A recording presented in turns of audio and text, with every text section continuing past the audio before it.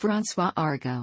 Arago was born at Estagel, a small village of 3,000 near Perpignan, in the of Pyrénées-Orientales, France, where his father held the position of treasurer of the mint. His parents were François Bonaventure Arago and Marie Arago. Arago was the eldest of 4 brothers. Jean emigrated to North America and became a general in the Mexican army. Jacques Étienne Victor took part in Louis de Freycinet's exploring voyage in the Uranie from 1817 to 1821, and on his return to France devoted himself to his journalism and the drama. The 4th brother, Étienne Vincent, is said to have collaborated with Honoré de Balzac in the Heiress of Birague, and from 1822 to 1847 wrote a great number of light dramatic pieces, mostly in collaboration. Showing decided military tastes, François Arago was sent to the Municipal College of Perpignan, where he began to study mathematics in preparation for the entrance examination of the École Polytechnique. Within 2 years and a half he had mastered all the subjects prescribed for examination, and a great deal more, and, on going up for examination at Toulouse, he astounded his examiner by his knowledge of J.L. Lagrange. Towards the close of 1803, Arago entered the École Polytechnique, Paris, but apparently found the professors there incapable of imparting knowledge or maintaining discipline. The artillery service was his ambition, and in 1804, through the advice and recommendation of Simeon Poisson, he received the appointment of secretary to the Paris Observatory. He now became acquainted with Pierre-Simon Laplace, and through his influence was commissioned, with Jean-Baptiste Biot, to complete the meridian arc measurements which had been begun by J.B.J. Delambre, and interrupted since the death of P.F.A. Meccan in 1804. Arago and Biot left Paris in 1806 and began operations along the mountains of Spain. Biot returned to Paris after they had determined the latitude of Formentera, the southernmost point to which they were to carry the survey.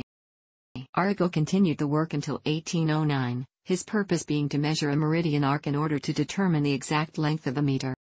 After Biot's departure, the political ferment caused by the entrance of the French into Spain extended to the Balearic Islands, and the population suspected Arago's movements and his lighting of fires on the top of Mount Galazzo as the activities of a spy for the invading army. The reaction was such that he was obliged to give himself up for imprisonment in the fortress of Beauvais in June 1808. On 28 July he escaped from the island in a fishing boat, and after an adventurous voyage he reached Algiers on 3 August. From there he obtained a passage in a vessel bound for Marseille. But on 16 August, just as the vessel was nearing Marseille, it fell into the hands of a Spanish corsair.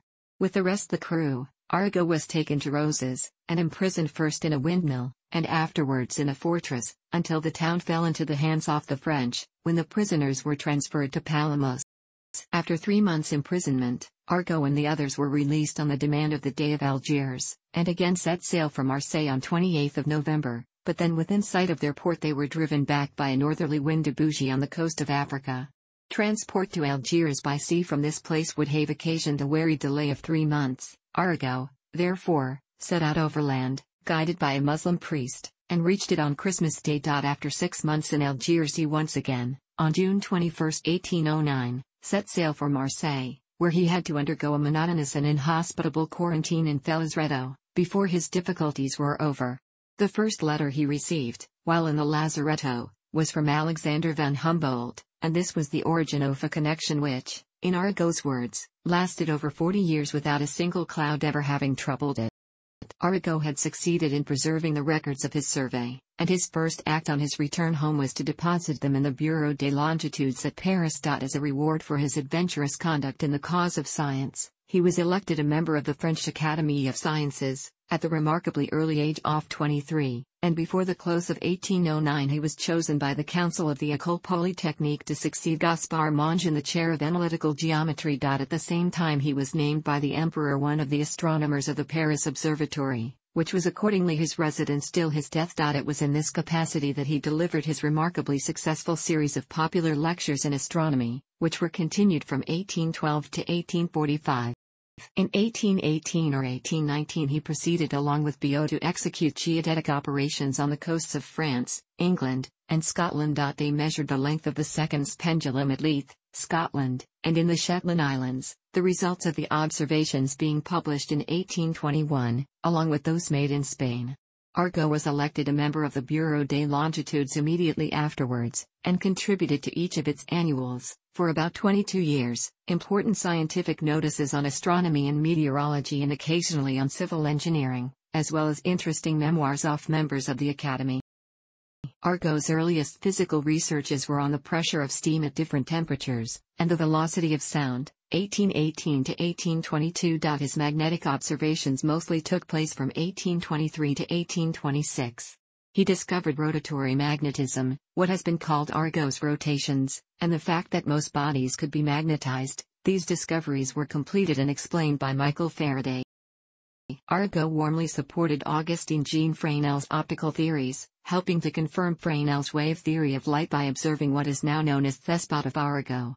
The two philosophers conducted together those experiments on the polarization of light which led to the inference that the vibrations of the luminiferous ether were transverse to the direction of motion, and that polarization consisted of the resolution of rectilinear propagation into components at right angles to each other. The subsequent invention of the polariscope and discovery of rotary polarization are due to Arago. He invented the first polarization filter in 1812. He was the first to perform a polarimetric observation of a comet when he discovered polarized light from the tail of the Great Comet of 1819. The general idea of the experimental determination of the velocity of light in the manner subsequently effected by Hippolyte Fizeau and Léon Foucault was suggested by Arago in 1838. But his failing eyesight prevented his arranging the details or making the experiments. Arago's fame as an experimenter and discoverer rests mainly on his contributions to magnetism and the co-discovery with Léon Foucault of eddy currents, and still more to optics. He showed that a magnetic needle, made to oscillate over non-ferrous surfaces, such as water, glass, copper, etc., falls more rapidly in the extent of its oscillations according as it is more or less approached to the surface. This discovery, which earned him the Copley Medal of the Royal Society in 1825, was followed by another, that a rotating plate of copper tends to communicate its motion to a magnetic needle suspended over it, which he called magnetism of rotation but is now known as eddy current. Arago is also fairly entitled to be regarded as having proved the long-suspected connection between the aurora borealis and the variations of the magnetic elements. In 1828, he was elected a foreign member of the Royal Swedish Academy of Sciences. In optics, Arago not only made important optical discoveries on his own, but is credited with stimulating the genius of Jean-Augustin Fresnel, with whose history, as well as that of Étienne Louis Malus and Thomas Young, this part of his life is closely interwoven. Shortly after the beginning of the 19th century, the labors of at least three philosophers were shaping the doctrine of the undulatory, or wave, theory of light. Fresnel's arguments in favor of that theory found little favor with Laplace, Poisson, and Biot, the champions of the emission theory, but they were ardently espoused by Humboldt and by Arago, who had been appointed by the Academy to report on the paper. This was the foundation of an intimate friendship between Arago and Fresnel, and of a determination to carry on together further fundamental laws of the polarization of light known by their means. As a result of this work, Arago constructed a polariscope, which he used for some interesting observations on the polarization of the light of the sky. He also discovered the power of rotatory polarization exhibited by quartz. Among Arago's many contributions to the support of the undulatory hypothesis, comes the experimentum crucis which he proposed to carry out for measuring directly the velocity of light in air and in water and glass. On the emission theory, the velocity should be accelerated by an increase of density in the medium; on the wave theory, it should be retarded. In 1838 he communicated to the Academy the details of his apparatus, which utilized the relaying mirrors employed by Charles Wheatstone in 1835 for measuring the velocity of the electric discharge, but owing to the great care required in the carrying out of the project, and to the interruption to his labors caused by the Revolution of 1848, it was the spring of 1850 before he was ready to put his idea to the test, and then his eyesight suddenly gave way. Before his death, however, the retardation of light in denser media was demonstrated by the experiments of H. L. Fizeau and B. L. Foucault, which, with improvements in detail, were based on the plan proposed by him. In 1830, Arago, who always professed liberal opinions of the Republican type, was elected a member of the Chamber of Deputies for the Pyrénées-Orientales department, and he employed his talents of eloquence and scientific knowledge in all questions connected with public education, the rewards of inventors, and the encouragement of the mechanical and practical sciences. Many of the most creditable national enterprises, dating from this period, are due to his advocacy, such as the reward to Louis Jacques Daguerre for the invention of photography, the grant for the publication of the works of Fermat and Laplace, the acquisition of the Museum of Cluny, the development of railways and electric telegraphs, the improvement of the Rhine. In 1839, Arago reported the invention of photography to stunned listeners by displaying the first photo taken of Egypt, Ras El Tin Palace. In 1830, Arago also was appointed director of the observatory, and as a member of the Chamber of Deputies he was able to obtain grants of money for rebuilding it in part, and for the addition of magnificent instruments. In the same year, too, he was chosen perpetual secretary of the Academy of Sciences, the place of J.B.J. Fourier. Arago threw himself into its service, and by his faculty of making friends he gained at once for it and for himself a worldwide reputation. As perpetual secretary it was his duty to pronounce historical eulogies on deceased members, and for this duty his rapidity and facility of thought, and his happy piquancy of style, and his extensive knowledge peculiarly adapted him. He was elected a foreign honorary member of the American Academy of Arts and Sciences in 1832. In 1834, Arago again visited Scotland, to attend the meeting of the British Association at Edinburgh. From this time till 1848 he led a life of comparative quiet, although he continued to work within the Academy and the Observatory to produce a multitude of contributions to all departments of physical science. On the fall of Louis Philippe he left his laboratory to join the provisional government. He was entrusted with two important functions, that had never before been given to one person, viz. the Ministry of Marine and Colonies and Ministry of War. In the former capacity he improved rations in the Navy and abolished flogging. He also abolished political oaths of all kinds and, against an array of moneyed interests, succeeded in procuring the abolition of slavery in the French colonies. On May 10, 1848, Arago was elected a member of the Executive Power Commission, a governing body of the French Republic. He was made president of the Executive Power Commission and served in this capacity as provisional head of state until June 24, 1848. When collective resignation of the Commission was submitted to the National Constituent Assembly. At the beginning of May 1852, when the government of Louis Napoleon required an oath of allegiance from all its functionaries, Arago peremptorily refused, and sent in his resignation of his post as astronomer at Bureau des Longitudes. This, however, the Prince-President declined to accept, and made an exception in favor of a savant whose works had thrown luster on France, and whose existence the government would regret to embitter.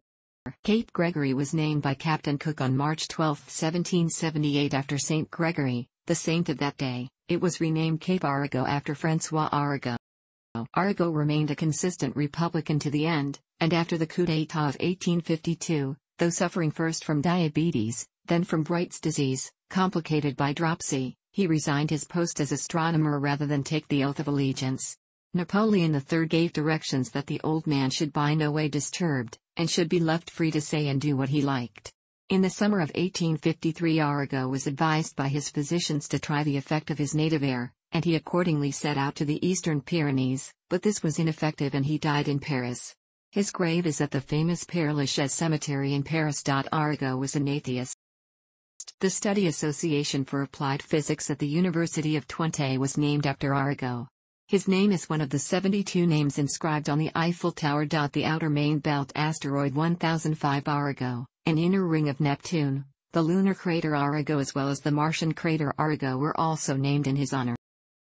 Arago's works were published after his death under the direction J.A. Barrel, in 17 volumes, 8 vo. 1854 to 1862, also separately his Astronomie populaire, in 4 volumes, Notices biographiques, in 3 volumes, Indices scientifiques, in 5 volumes, Voyages scientifiques, in 1 volume, Grimoires scientifiques, in 2 volumes, Mélanges, in I volume, and Tables analytiques et documents importants, in 1 volume.